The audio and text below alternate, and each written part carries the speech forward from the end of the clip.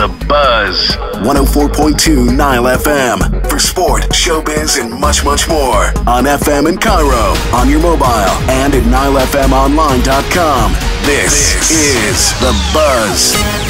Hey there, this is Sally, and coming up in today's Buzz, which animated film beat the Hunger Games sequel for the top spot in the box office, as well as more on Arsenal's draw with Everton, and then later on, find out about an unconventional cyclist. The animated film starring Kristen Bell called Frozen beats the Hunger Games Catching Fire for the top position in the US box office this week.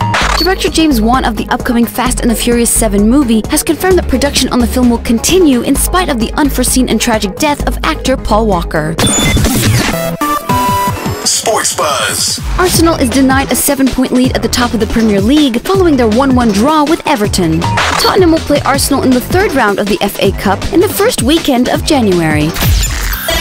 The Buzz on the money. The US dollar is currently selling for 6.89 Egyptian pounds, while the euro is currently worth 9.45 Egyptian pounds. The Buzz. A daredevil cyclist risks his life by racing down a winding mountain path at about 80 kilometers an hour backwards. The Buzz weather. Tonight is expected to be clear with temperatures dropping to 9 degrees Celsius. Meanwhile, tomorrow it is expected to be partly cloudy with maximum temperatures reaching 19 degrees Celsius. I'm Sally, and that's today's Buzz.